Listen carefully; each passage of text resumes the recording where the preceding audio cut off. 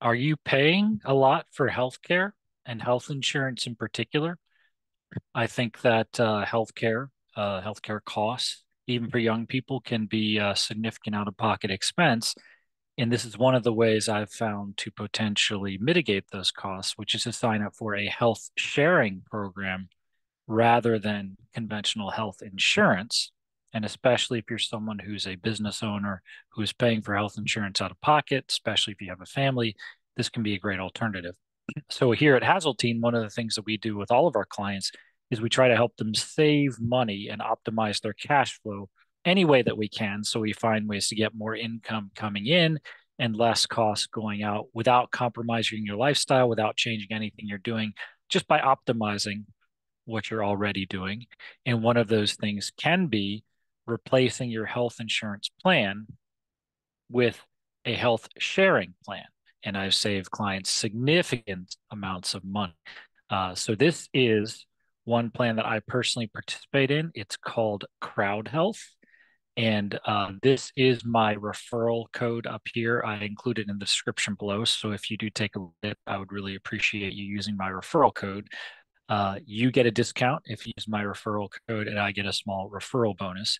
So if you got value out of this, share it with others, and I'd really appreciate you using my code. But here it is, and you can see here the pricing looks like. So as an example, if it's just one person, right, and you're not 55 years old or older, it's $185 a month. Now keep in mind, this subscription fee right here, this you have to pay. This is $50 a month. Okay. The contributions may or may not be this amount, right? So it'd be up to $135 a month. So $185 a month is the maximum you would be paying. All right. And then basically, they don't use the word deductible because it's not health insurance, but basically, you have kind of a $500 deductible. It's a little more nuanced than that, but basically, any health event you have, you're responsible for the first $500 out of pocket. Everything out of that, you submit to the crowd for funding.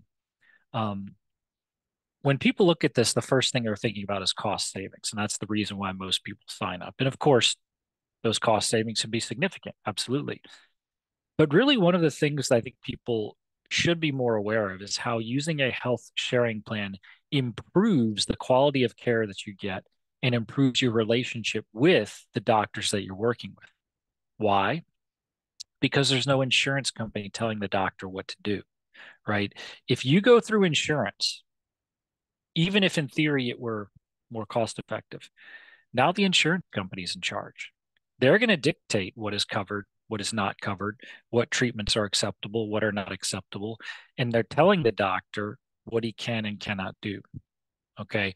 Whereas when you go through health sharing, now you can choose whatever provider you want, and he and you can work through whatever treatment plan you want without an insurance company dictating the terms. So that's really important for people to understand. Because quite frankly, even if health sharing were more expensive than conventional health insurance, which it's not, um, I think you find that the quality of care you get improves. Also, because Crowd Health will help, of course, negotiate a cash price, and the doctors that are more willing to work with a company like Crowd Health tend to be better doctors in general. Doctors who want to work with patients who don't want to deal with an insurance company. Okay, so let's say you had, let's say, five people, right? You can see what that would be.